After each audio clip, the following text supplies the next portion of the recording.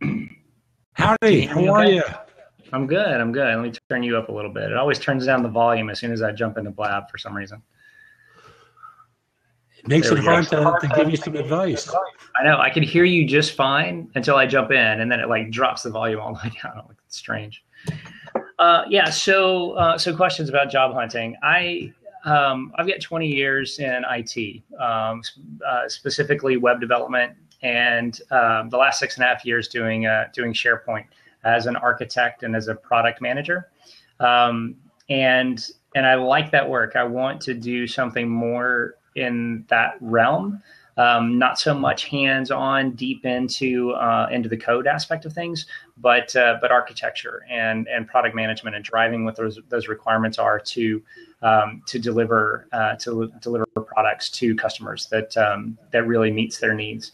I on paper I don't really have like business development or product owner, product management type uh, credentials, but I have an aptitude for it. So the biggest struggle I have is trying to find the right job description to apply for. And I work my network. I have a lot of friends who know me and know what I do, especially in the SharePoint game. But there's just the struggle of trying to identify clearly where I am, which gives me the step to the next thing, which is where I want to go. Thoughts? So just to parrot it back to make sure I've got it. You're not quite there. You have a sense of where you want to get to. You're not sure how to get from A to C. Right. Perfect. And that's right up my alley. So I'll simply say that you're smart to identify that you've got some skills or professional deficiencies that need to be remedied. Right. And the simplest way to figure out what you need to be doing next is through informational interviewing. Talking to people who are already in that seat that you want to be in. Phone, FaceTime, Skype. Find them on LinkedIn. Just simply reach out and say, I'm not here to hit you up for a job, although if there was one forthcoming, I'd love to hear about it. But I just want to pick your brain for about 15 minutes. Could we schedule a time to speak? And then you treat it like a real informational interview. And you define clearly, this is where I am now. I'm sending you the resume to save you some time. I'm not trying to hit you up for a job, although if there was one forthcoming, I wouldn't mind hearing about it.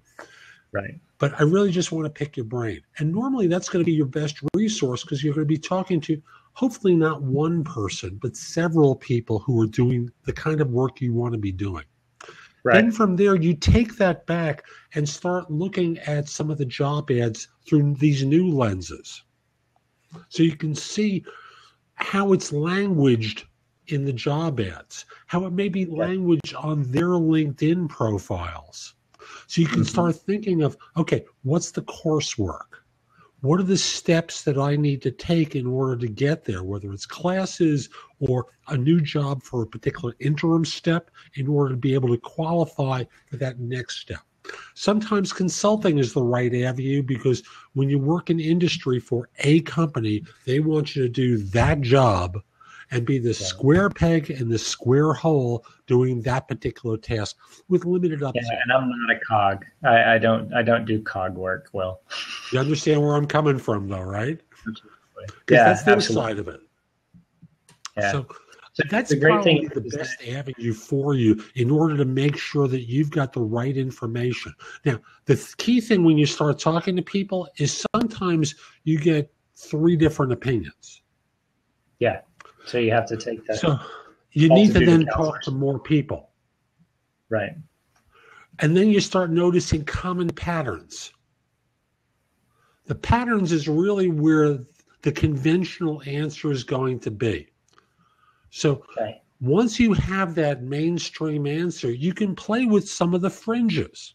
So for example, and this doesn't apply to you, but hypothetically, if 3 of them said masters and one of them said, yeah, masters is great.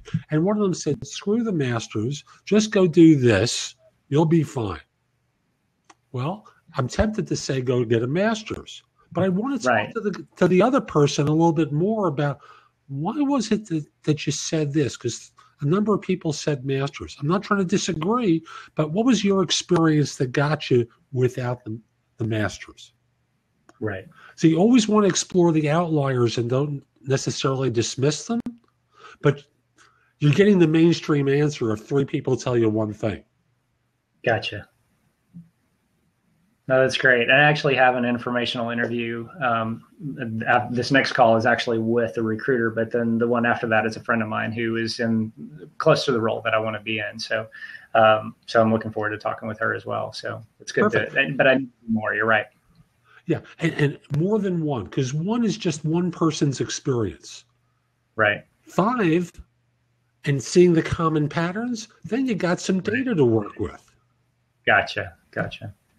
Cool. No, I appreciate that. I really do. Any coaching you need for the regular interview? No, I don't have any problem with interviewing. I can talk to people. I can tell them what my experience. Simply say that in dealing with recruiters, you have to understand who you're dealing with. And most of them are transactional. Okay. And they all blow smoke up your derriere. And if you notice the name of this blab, it's no BS. Right. So you obviously have a very refined BS detector. That's great. It serves you well. But the trick is, apparently you're seduced by these things that they say. Oh, we got this great job. You'll fit in like a glove. It's going to give you the career opportunity of a lifetime. Did I mention it's going to pay a lot more money? And all that smoke that they blow. So I'm going to have to suggest to you a very simple technique. And that is, there are 3 jokes in the recruiting business. Joke number 1, how can you tell a job applicant is lying to you? His lips are moving. Right. How can you tell a corporate recruiter is lying to you? Their lips are moving. And how can you tell a third-party recruiter is lying to you? Their lips are moving. Right. So once you understand, and I'm going to be kind here and tie it all together, everyone's posturing for advantage. Yep. And the advantage is good real estate in the other's head. You think of them in a favorable way. So once you understand that, that this is salesmanship on their part. Oh, fall in love with my words. Isn't my voice lovely? I'm just going to mesmerize you with all these words. And I've only been doing this for about an hour and a half, maybe hour 45 now. And this is the script that I'm working from. And they tell me to say this crap. Right. So you don't know me, but if you look at the profile, you'll see I've done search for more than 40 years, and I've coached for a long time as well. So I stopped doing the scams a long time ago when it just became sufficiently distasteful.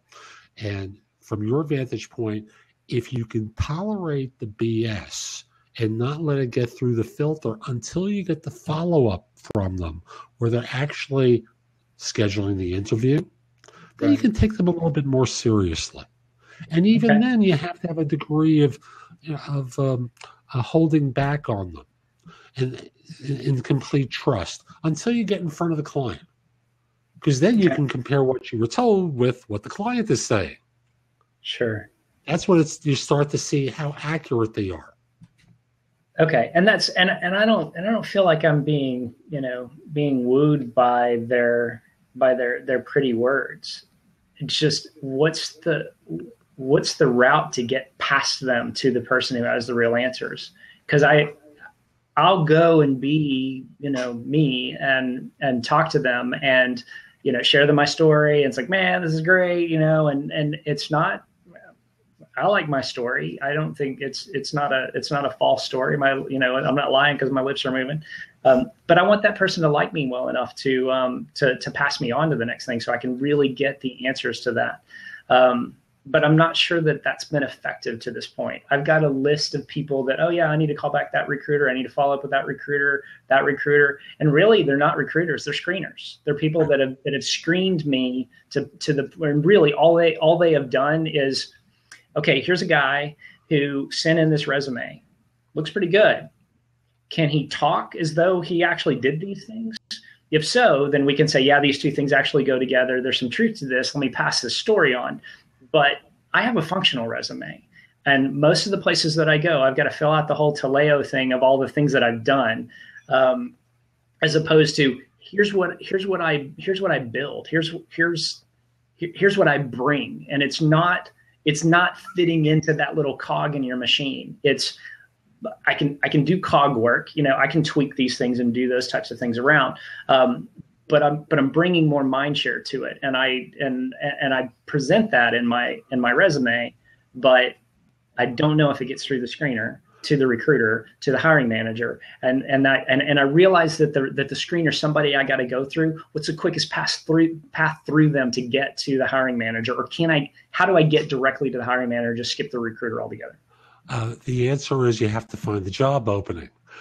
And unless you're actively looking for these openings and networking to find the openings, the recruiter is going to be your path. Now, Gotcha. The thing with how to work with recruiters is the easiest way to get the interview is to make sure that a 6-year-old could understand how your background fits what they ostensibly are looking for. Okay. So pretend you've got a 6-year-old. Matter of fact, it's a 6-year-old with ADHD. And I've had a couple of those. I have one of them. So at the end of the day, you have to make the fit obvious. The texture is going to be in your character and how you communicate your character in the course of talking. Okay. And that's really natural in being true to yourself. So you obviously are someone who could string a few sentences together. And I like the I response to that one. So you can string a few sentences together. And once you understand the game, as you actually do, the question is whether you're willing to play it with the recruiter to demonstrate your fit so that they can say with conviction, yeah, I'm going to submit you to the client, and and then you can respond with, do you think my resume is strong enough given the job description, which I haven't seen, obviously, or do you think I ought to tweak it a little bit? If they say tweak it, can I get a copy of the job description? At which point you have the magic there, and that way you can tailor your resume to what the client is looking for. Okay. I'm sure you have the discernment to understand the difference between just talking about and having a resume that talks about what you've done versus talking about what you've done that matters to the client. Right. And most, they're going to just flip the same resume you send to everyone, to every job, that doesn't work. Broken watch is right twice a day. Right. So that's probably the simplest way to use the system to your advantage in order to manage the recruiter and sound like they're going to be your ally, but what you're doing is extracting what you need in order to get past them. Okay. So that works great for a recruiter that calls me out of the blue. So then, and I don't know what the job description is. And so I get that. I like that's great advice to ask them, is my resume covered, or do you think it needs to be tweaked? Can I see the job description? Perfect. What about the situation where I have seen the job description?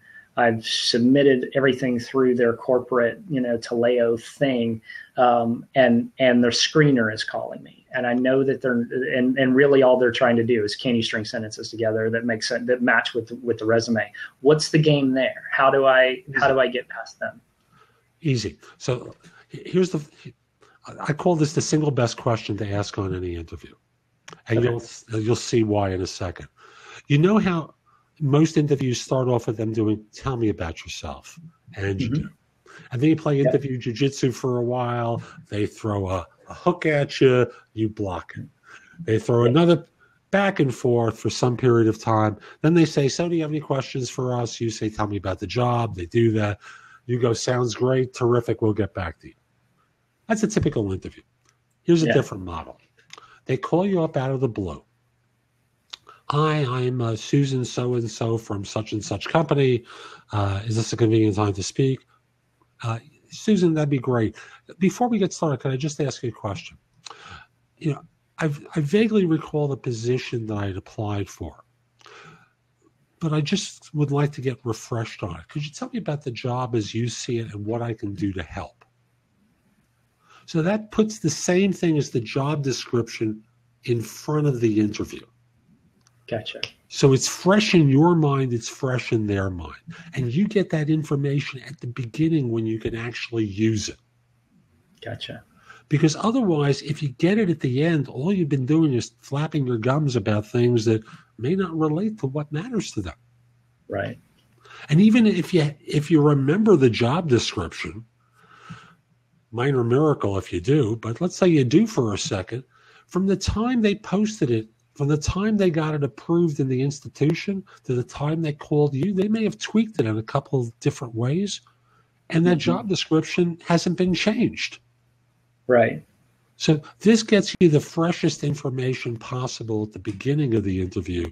So again, you can talk about what you've done that matters to them and not just talk about what you've done. That should get you past the screener. Okay.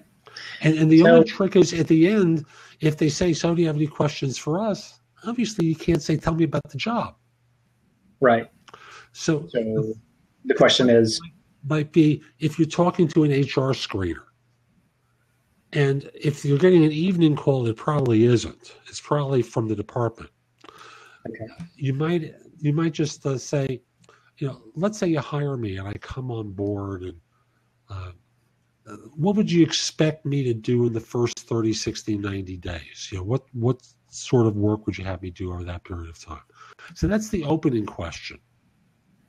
So you get a sense of what their expectations are of you, 30, 60, 90. And here's the fun one that you follow up with. So I've gotten to the 1 year mark. And imagine for a second, I haven't just done a good job. I've done a spectacular job. And it's time to give me my review. What would I have accomplished during that first year that would cause you to tell me what a spectacular job I've done? Now, you'll have an opportunity to hear whether they're being reasonable or unreasonable. Okay. Because if they say insane things, you can pause for a second to yourself and go, okay, I'm glad I found out about that now. And laugh to yourself about, oh man, that sounded so good until I got to that. And then boy, oh boy. Right? Yeah. I remember years ago, I was working with a guy who I'd known him professionally. He was a client of mine for a long time. He changed jobs without me. And he calls me up and goes, Jeff, I made a terrible mistake. And what happened, Marty? I took this position. I didn't get a clear enough picture of what I was stepping into. So he's a project manager, a program manager at that time. And he says, I took over a project where 80% of the money was spent, but only 20% of the work was done. I'm the fall guy. Yeah. So I walked in and they just handed me my samurai sword to fall on. Right. Yeah.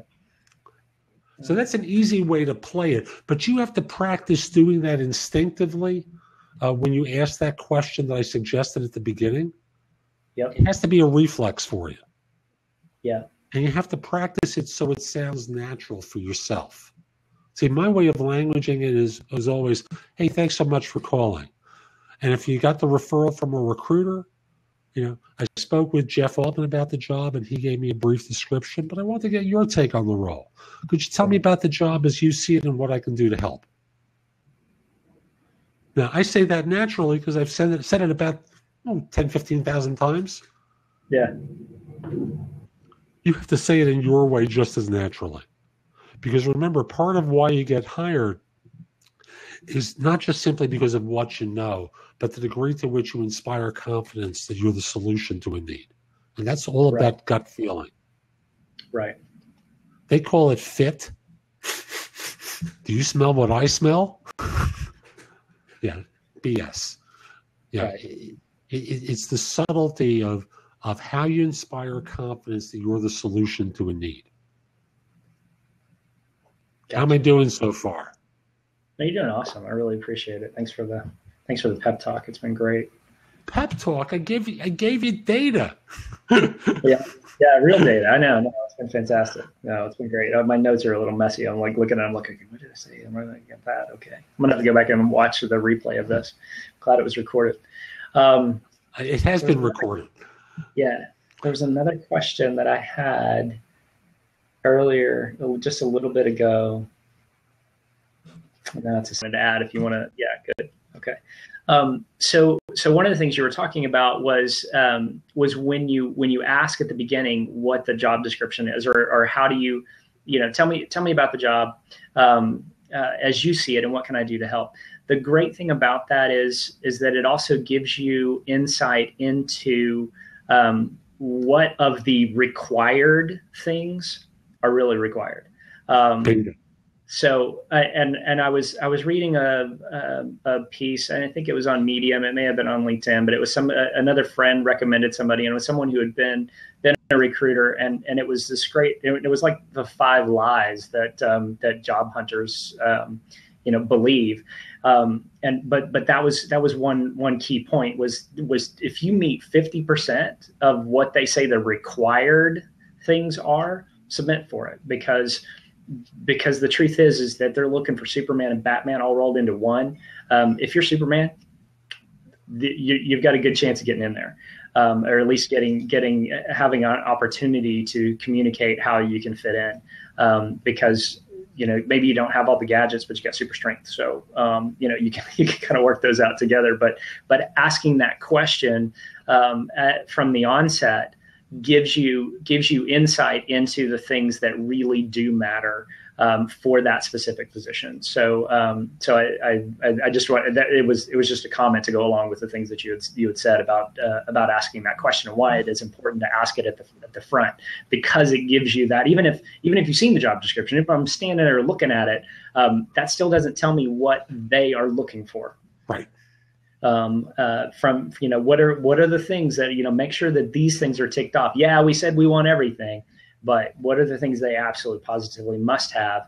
I need to hear those so that I can tell you whether I got those or I don't have those, or let's not waste any more of our time. If that's the most important thing, is that I live in DC, it doesn't matter what my skill set is. I'm not going to come. It was right out of college, and I was applying for a job that. The interview took 4 hours. This guy was so incredibly thorough. To the point of, to insanity. But we got down to the end, and he said, because he kept saying, and if you have an office visit, then this is what's going to happen. And if you do that, if whatever. And so, do you have any questions? I said, yeah. Can I have an office visit? It was funny because he was erasing a board. He had a whiteboard that he had been writing stuff on, and he was there erasing that, just waiting for my question. I could kind of see him, kind of out of the like off the side of his face, and I saw this little smirk go up on his face. He knew he was stuck. It was either, he either had to come up with some BS about it wasn't up to him when I already knew that it was, or he was going to have to answer the question honestly, and he said, yes, you can.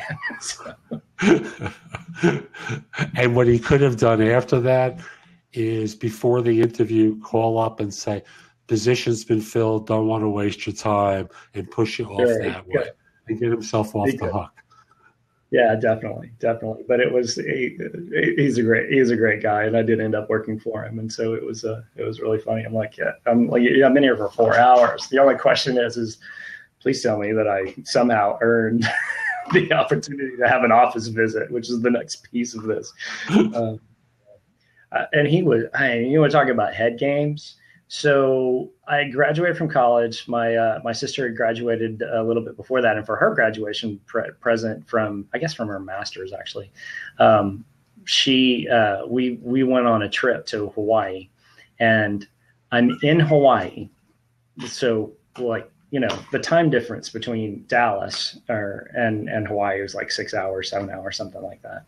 And so it's like 8 o'clock in the morning in Dallas when he wants to call and talk about, so would you be willing to go to Detroit? That was always the place I wanted to move to. Detroit has been first on my list. It's been Detroit, Newark, New Jersey, and actually Newark isn't that bad anymore. But but Detroit has always been at the top of my list of places I want to move to. Yeah, definitely. So, and it was the type of thing where he was going to fly me out there, and I was like, well, I need to see it first, and I'm in Texas. We got no winter clothes, and so we're going to need some, and I don't even know how much that's going to cost, or how much we're going to need, or how many layers, or any of that. So, but it was a head game to see if we would go, because everybody that I talked to and interviewed with him was like, "Yep, he asked me the same question," and his team was in Dallas. So, anyway, funny guy.